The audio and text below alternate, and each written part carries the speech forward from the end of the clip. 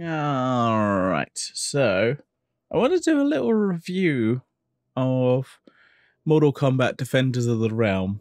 Because it's so kind of, I guess now it's kind of more of an obscure series. Because it doesn't really seem to get talked about. And I only got like, 13 episodes? Yeah, 13 episodes. And it was cancelled. It was downright cancelled, I guess. Which is weird. Like, it's weird in the way it's presented. Like, it is very much a Saturday morning cartoon style where it's like all the Mortal Kombat characters are kind of just together and they just defend the realm. So there's that. It's weird. Nightwolf, I said this most times. Nightwolf is the tech guy. Who? What? Huh? Why did they make? I still don't understand that decision of making Nightwolf the tech guy. Like, why? It's a fucking like shaman like kind of character. Why would you make Nightwolf the tech guy? It doesn't make any sense.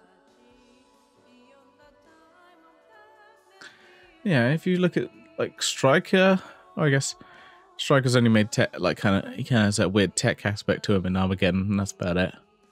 I'm trying to think who else who was established at this point. If you say, let's say up to Mortal Kombat 3. Who would be the tech guy? Why do we need the tech guy? Like, we've got fucking Raiden. It's like, yeah. Just trying to think who in more. If we look at Mortal Kombat 3.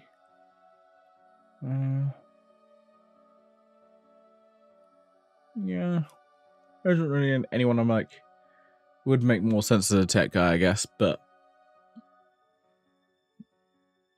Like, seriously, yeah, Nightwolf is like the shaman is. Like, he seems like the most naturalistic type character, and they're like, yeah, no, put him in charge of the computers. Well, let's get past that. Some of the characters a little bit weird. Like, Sonya is annoying. Like, she just seems to hate on everyone. Like, she hates on Sub-Zero at the start. You're like, oh, okay, that's a bit weird. And then just weirdly just, yeah, hates on everyone. Yeah, it's not a good look. Considering she's like, you have her and Katana is there for like, well, basically how she is in the movie is basically, hey, I'm Katana here. I'm here to spout exposition. I have exposition for you. Time to spout it. I will spout all the exposition. Exposition. Do. Raiden shows up every once in a while just to go like, hey guys, yeah, we need a thing. Yeah, cool.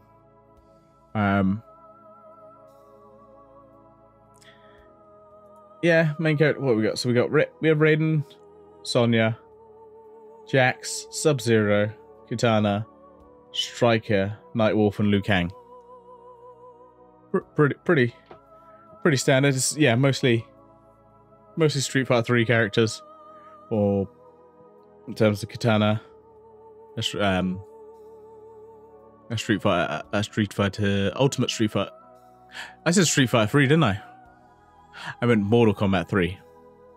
I said Mortal Kombat 3. And for Katana, Ultimate Mortal Kombat 3. I keep doing this. I keep mixing up my games in my head. I need... yeah. Weirdly, the cast is kind of stacked. You got, like...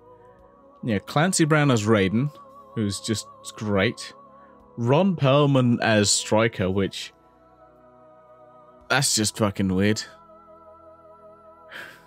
And I'm like, yeah, Luke Perry as Sub-Zero. Rest in peace, Luke Perry. It's like one of his... I know, not one of his early action roles, but... Yeah, one of those weird ones. You're like, oh. He was in Biker Mice from Mars. Anyway, I'm getting distracted. I need to watch I need to find a physical copy. That's the thing that annoys me. There's no physical copy of this. At least as far as I can tell. There seems to be odd episodes. Like I've got Action Man where it's like odd episodes, like just 3 episodes of stuff I throw it on disc, but I can't find anywhere like a good physical copy, and it's kind of sad. Like, I'd love a physical copy of this weird, obscure TV series. And then, yeah, maybe just, maybe some behind the scenes to be nice. It's just weird, obscure Mortal Kombat series. Like, some of the episodes are good. I like the angle of, they made Cabal like a kind of Phantom of the Opera style kind of character, really. Yeah, he's kind of tortured and hidden away. He doesn't join the team at the end, which is sad. I would like more Cabal. But all the characters look pretty accurate. Yeah, they look really. They all look pretty good. I mean, it makes sense. They're all very brightly coloured already, so it kind of fits. Yeah, why does the fucking last episode has higher animation? Like, it's higher quality and it doesn't make any sense. And they needed to do more with Shao Kahn. Like, they don't do enough with Shao Kahn, I'll be honest. Shao Kahn should be like the kind of villain, like, even if he's like not doing a whole lot, just at least just have him do the "damn you Earth Realmers," and then should just like shake his fist at the end of the episode, going, "I'll get you next time. Your realm will be mine." And they were a weird Birdman at the end, played by John Rhys Davies. I'm like, what? Birdman. Let's go. Kano. Kano is definitely irking his trying to be the voice from like the movie badly. But at least he's using his MK3 outfit. It's like, that looks kind of cool.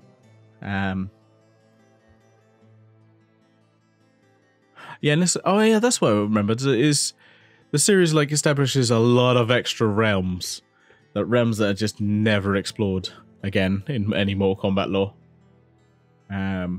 Which I kind of like the idea of just like a Mortal Kombat game where it's like, if it was just like a whole bunch of different realms, you could introduce a whole bunch of new characters.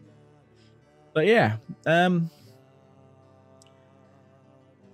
is a YouTube playlist I have of the series, but because that's the easiest way I could find it, was online. Ultimately, which is a shame. I would like to do DVD. I mean, hell, I got fucking Mortal Kombat Conquest on DVD. Right.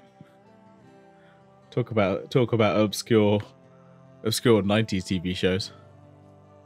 I've got that, but yeah, it's a sad one because it looks alright. Like it's clearly made on a 90s cartoon budget, so it's not great, but like all the characters look how they should look. They may be a bit weird to know, but overall, yeah, they kind of look how they should. Yeah, I'm trying to think if there's anything else I want to talk about. Oh yeah, they did introduce a red female ninja who, Ermac has like his own clan, which I don't think is in any way in the lore, because Ermac is like just an amalgam of different different souls stitched together by Shang Tsung, or it could be Shao Kahn. I can't remember. One of the two, because they don't really ever talk about it much now in the games, but like, yeah, Shao Kahn is also supposed to be pretty adept with magic. It's just normally they give it to other characters because they have Shang Tsung and Quan Chi. It's like, we're gonna go with the characters who you know are more magic based. But yeah, that's enough of me rambling about the Defenders of the Realm, I think. If you can track it down, or if you want the YouTube playlist, I think I posted one of the videos, but if you don't want it, I'll just see if I can try and make sure if I remember to put it in the description. Because yeah, someone needs to watch it. This obscure Mortal Kombat lore, because I love it. I love it. I honestly do. I think everyone else should watch it. So check it down. All right, that's enough. What we're gonna do next? Oh yeah, Mortal Kombat Annihilation.